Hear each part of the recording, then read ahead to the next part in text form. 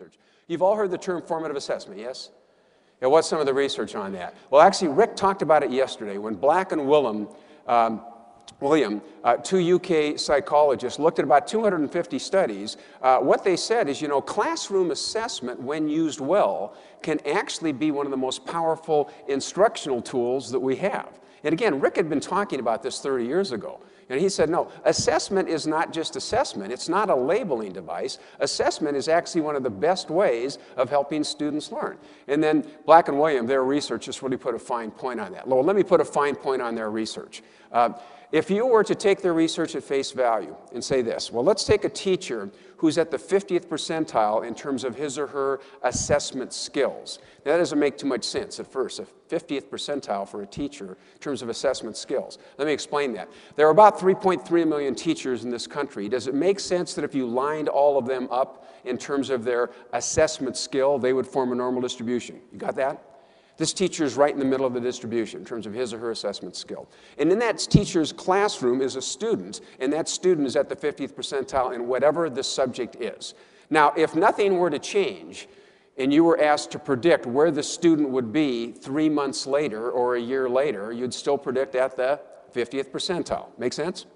Now, let me change some things here. If you were to take that teacher and increase his or her skill by 1 standard deviation in terms of assessment, you would predict the student to go up by 13 percentile points. They'd go from the 50th to the 63rd percentile.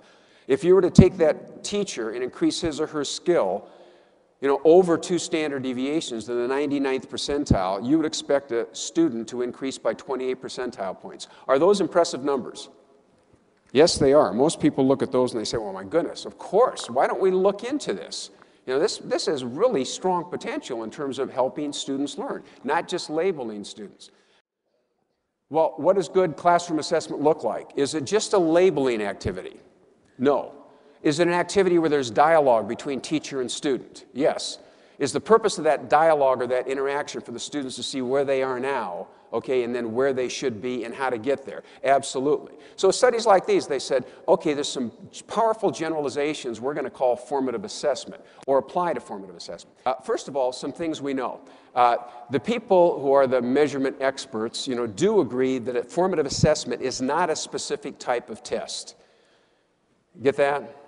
Yeah, it's really not a test. So technically, to say this is a formative assessment and this is a summative assessment, technically that's not accurate. Now, I still use those terms. You're going to use those terms. But technically, it's the use of the assessment, not the assessment itself. And technically, one assessment could be used for formative purposes versus summative purposes, although that's not a good idea.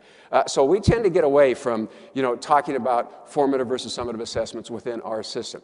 First of all, we try to make some distinctions about how assessments are used and their purpose. And 2 big ones are forms of assessment versus uses of assessment. So let me go into these. A little terminology here so you can at least understand what I'm trying to say. First of all, forms of assessment. There are really 3 forms of assessment, and I think we only use 1 by and large. And those forms are obtrusive, unobtrusive, and student-generated, the most powerful of the 3. And for me, you get into that, you're starting to be involved in the revolution. What if you're not sure about the summative score? What do? Or a kid says, I think I'm higher. Can you see where student-generated assessments come in there? Okay, fine. You think you're a higher score? Show me. So the dialogue is always there. Now, you'll see in a little bit why that dialogue and looking at patterns, data patterns over time is really important for us. By the way, one of the reasons we created Marzano Research Lab was to do our own research. We engage in that all of the time. If an individual teacher is willing to do a little study where you have an experimental and control group and a little pre-test and post-test, give it to us, we'll analyze the data for you. Well, no charge. You just make it part of our database. This is actually an old slide. That 14 experimental control studies is more like 40 now, so I should update it. But anyway, across 40 now experimental control studies, and what I just showed you, tracking student progress, what we found is that's associated with a 32 percentile point gain in student achievement.